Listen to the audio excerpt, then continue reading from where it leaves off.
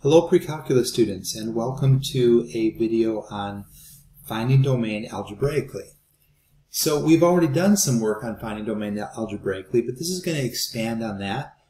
We're going to expand the kinds of functions involving radicals and rationals and combinations. In doing so, we're going to do a little bit of review of factoring and a little bit of review of sign charts. Okay, these are going to both be necessary in order to answer the questions on this page. So let's look at our first example. The two things to remember here, they're reviewed here, is that the radicand inside of a square root can only be values that are greater than or equal to 0, and that the second one is that the denominator is not defined if it's 0, so we exclude anything that will make the denominator 0. And we're going to be looking for those same two things as we did before. And just a quick note, I'm saying square roots, but technically this is true of any even roots. You can't take the fourth root of a negative number or the sixth root of a negative number either. So that doesn't actually come up here, but it's just something to keep in mind. Okay, so let's look at our first example. So we're looking for the domain of this function. Now the first thing to notice is there's no square root. So yay, there's no problem thinking of a radicand or inequalities. All we have to do is focus on the denominator and make sure that 2x squared minus x minus 3 is not 0. So we have to make sure that if there's any values that will make that 0, that those values have to be excluded from the domain. So this is a factorable expression, and we factor this trinomial with two sets of parentheses. And the only way to get the first times the first, 2x squared, is 2x times x. That's the only way to get it. And the only way to get a 3 is 3 times 1. But the question is, and I'm getting my pencil out now because we might have to erase, I'm not sure, if we put the 3 here and the 1 here, can that possibly get us back, if we multiply it back, and that get us where we started? Well, the signs have to be different, has to be negative, so they have to be different, and there has to be more negatives than positives because they have to add up to negative x. So I'm going to put a negative here and a positive here. And let's see what happens. We'd have 2x times x, which is 2x squared, negative 3x, and plus 2x, which is minus x, and minus 3. So I'm going to get rid of the pencil because I've got it factored correctly. Now you all come here with different skills in factoring, and we're going to have, that's actually going to be one of our big supporting skill topics that we're going to cover, and I'm going to make some review videos on that. But for now, I like to do this stuff by guess and check, which is what I just did. There's not that many options, so I did the one that made the most sense and it worked. Okay, so we just have to finish solving this. 2x minus 3 can't be 0. X plus 1 can't be 0. That's the way you would solve it if it was an equation. That's the same way you would solve it when you're trying to exclude stuff. Add 3 and divide by 2, so x cannot be 3 over 2. Subtract 1, x cannot be negative 1. So those are our two exclusions. Now it's really easy to see that if you made x negative 1, you would have 2 minus negative 1, which is 3, minus 3 is 0. That would ruin it. Okay, you would not be able, it's not defined there. Same thing will happen with the 3 over 2, but I'm just not going to talk you through that. It's just the same thing is true. All right, we want these in interval notation. So we have a number line. We're going to put both points on that number line, and they're both excluded, like that. And so everything else, so everything between here, everything over here, and everything over here, there's 3 intervals, and we're just going to name them both, all 3 with a union. So we have negative infinity to negative 1, unioned with negative 1 to 3 halves, and unioned with 3 halves to infinity. Okay, let's look at the next one. Okay, so in the second problem, we do have an inequality that we're going to have to work with, because with a radical, remember that we have to say that x squared minus 9 is greater than or equal to 0. And that will be our domain for this one. Not an exclusion, we're just looking at the domain right there. We just have to figure out what does that mean. Okay, so there's a couple ways to do it. I'm going to factor, so I'm going to have x plus 3 times x minus 3 greater than or equal to 0.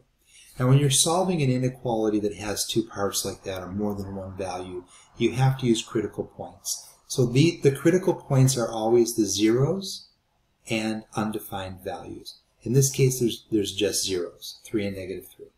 So I'm going to create a number line. I'm going to put what makes each one of these 0. So this one would be 0 when I have a negative 3. This one would be 0 when I have a positive 3. Okay, those points will be included because I'm including equal to 0. So those points will be part of my solution. And now these points will separate what is part of the solution and what isn't part of the solution. So I need to look at these three intervals and figure out which ones are actually greater than or equal to 0. So I'm going to pick a test number over here. How about negative 4? Anything that's less than negative 3 will work. Here I'll pick a 0, and here I'll pick a positive 4. I'm just picking the simplest numbers that I can choose here. So with a negative 4, this would be a negative, right? This would be a negative. So multiply them together would be a positive. Okay, this is why it's called a sign chart. We don't really need numbers. We just need to know whether it's positive or negative. What's the sign over here? It's positive. That's greater than or equal to 0. So this will be part of the solution. When I pick 0, I get a positive, right? 0 plus 3 is positive. 0 minus 3 is negative. That's going to give me a negative. That will not be greater than or equal to 0. That's not part of my solution set because it would represent a negative inside the radical. When I pick 4, I get a positive and a positive again. Here I get a positive for both, so this will be a positive. So that will be part of the solution set. Okay, so our solution is everything from just these two intervals on both sides of the negative 3 and 3. So the domain would be from negative infinity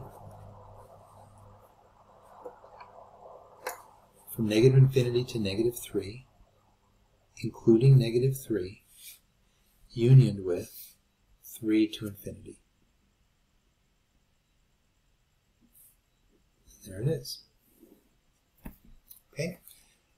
Last example has both and factoring, so this one's a little bit more work. So first of all, we have to look at the radical has to be greater than or equal to 0. So we know that x squared minus x minus 20 must be greater than or equal to 0.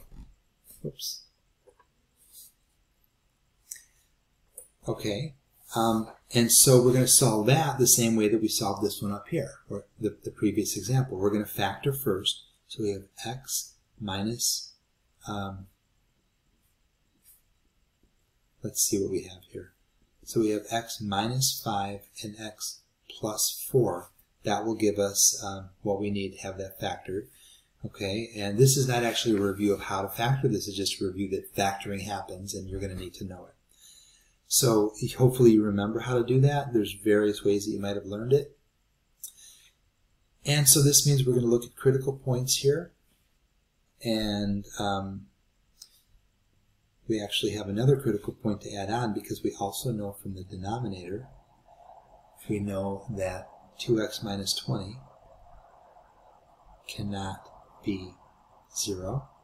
In other words, 2x cannot be 20. In other words, x cannot be 20 divided by 2, which is 10. So we've got three numbers to put in our number line this time. Okay, we've got a 5 that would make this 0. We've got a negative 4 that would make this one 0. So a negative 4, 5, and we've got a 10. Okay, now we know 10 is an open circle, and we know that we can do some test points here. So we're going to start out with negative 5. How about over here, negative 5? We'll test that one. So if a negative 5, I'm going to get a negative and a negative, which is a positive. So that will be part of my domain. And we're going to count the 4. So everything here is good, guess I can make a little jagged there. Okay, we'll pick a point between -4 and 5, and 0 is always good. So with 0, we get a negative and a positive, which is negative. So the 0, this interval is not part of our domain. And then we will do the same thing with a number like 6 over here. So if we take 6, we have a positive and a positive, which is another positive. So we're going to include everything over here, goes on forever.